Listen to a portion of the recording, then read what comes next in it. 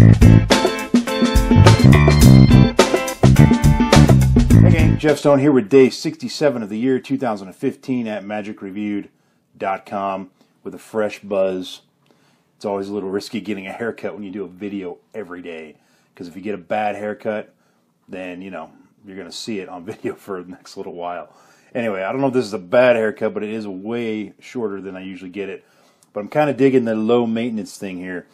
And you know, you get old and you're like, I don't want to do my hair in the morning. So there you have it, guys. So anyway, ignore the buzz, focus here and here.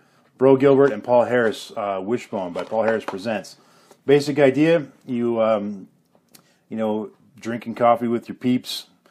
And I don't have peeps, guys. Anyway, except at Easter time, I get the little yellow ones. Those are good. Anywho, and then you say, we're going to do a little thing. We're going to have you guys make a wish. So you get a couple of coffee stir sticks or whatever. And then you say, look, we're going to make a wish here. I'm going to make like a wishbone. So, sorry, I went a little out of frame there. There are no switches. I didn't do any little sneaky camera stuff there. But the idea is that you're just lining them up to make like a little kind of a wishbone cross thingy here, okay? So, and then you say, if you want, you could sign the one guy initials that, the girl initials that, or whatever. And after they initial it, you say, okay, I'm going to make, break the wishbone while you two make a wish. So then you break the wishbone here. And you can drop the two pieces to the table after you break them. And then you take the two other pieces that you broke, and they're initialed, and you put them in their hands like this. Again, I know I went out of camera, but there's no switches here. And after a moment of magic, or they feel something happening or whatever, they'll open up their hands, and the pieces are now fused together. And they can keep that. It's not they're glued together or anything there. It's one piece. They can keep it forever. So that's what you get. That's the effect. If you don't like the effect, you can stop now and just turn off the video. But if you do like the effect, get it. It's $35, and you get 40 gimmicks, and they're disposable. Each time you do the effect, you destroy a gimmick, and so after 40 performances, and which works out to be 88 cents a performance. And so if you perform for money and you like this effect, this is a no-brainer. But even if you don't, and it's just one of those kind of things that you can do in the right time, at the right place, hanging out with friends. If you're more of a casual performer, these 40 will last you forever. So it's going to be up to you on how you want to use it. But if you like the effect, go for it. Okay, it's a done deal. The gimmicks that you get are well made, and it's everything you need to do the effect. So I had somebody ask if I would review this effect and then compare it to different stir sticks. I'm not sure what he wanted me to do. Go to every coffee shop in my neighborhood and get all their sticks and see which ones they work and don't. But the thing is, it doesn't matter. It doesn't have anything to do with the stir sticks at the coffee shop. Everything you need is you get. So you don't. It's not the kind of thing where you have to have you're putting a gimmick on a different stir stick or something like that. It's not that kind of a thing. So it doesn't matter what coffee sticks are like at your where you get your coffee or whatever, or in your neighborhood. Not only that, you don't even have to perform it at a coffee shop. You can just have these on you and just, oh look, I have these from Starbucks or whatever, and then do the thing. But if you are performing at a Starbucks, I'm not a coffee drinker, so I have no clue.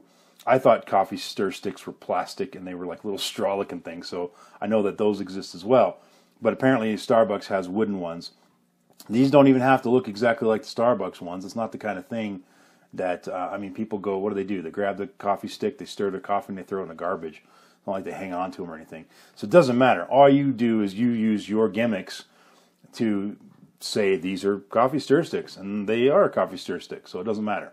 So to answer the question of, I don't remember who posted it, but somebody on my channel asking what kind of sticks do you need? You don't. You just need what comes with your Wishbone box. So, learning the effect. It's a 23-ish minute video, and it's a download, and you can also stream it, and it's hosted on Murphy's. There's a URL and a password inside of the box, and if you stream it, the advantage of that is, obviously, A, you can watch it anywhere that has internet access, but B, there's chapter markers, so there's like 7 or 8 chapters, and you can just skip to which part of the video you want to watch.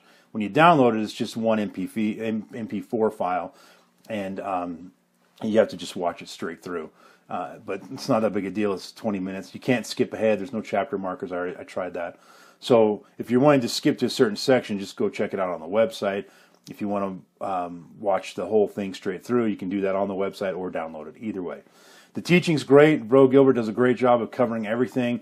There's also a bonus trick in there by Andrew Gerard, which is it's you hold a stir stick up, and just by staring at it, and and then you bring the fist up, like you're going to do the metal bending, and then bam, the stick just goes crack, and it snaps and bends. Looks exactly like my son's arm when he broke it. It's pretty disgusting. Anyway, yeah, he really did break it like that.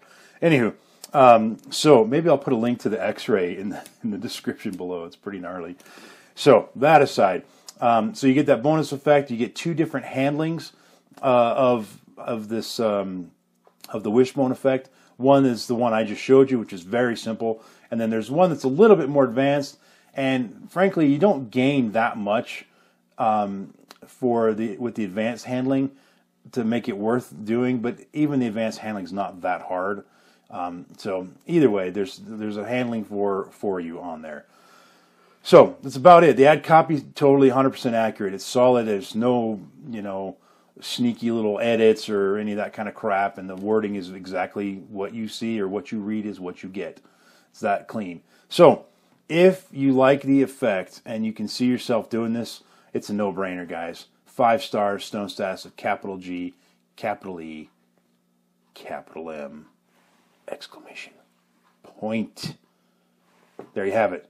So now, before I tell you to like this video, subscribe to my channel, and listen to the random iTunes song of the moment, I just wanted to tell you a continued thanks for the contest. You guys have been amazing. I've been getting so many emails and responses and comments and posts and shares and likes and tweets and everything about the contest. And so what I've decided, I'm not going to reply to all the contest emails. I'm getting them, though. I'm getting tons of them.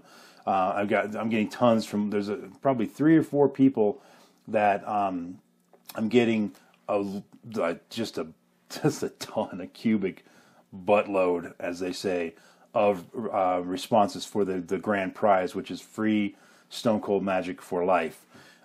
So anyway, I really do appreciate it, guys. And my channel has grown more in the past couple weeks than it had in the past month or 2. It's growing pretty quickly, so I appreciate that. What I'll do, probably in a few days, I'll post another video that's just about the contest to let everybody know what's going on, and that I've got your entries into the drawing, and I'll maybe list off the names of who's entered and how many they've entered and so forth. So anyway, enough of that. I don't want to take up too much of this video about that, but I just want to say thank you, thank you, thank you, thank you.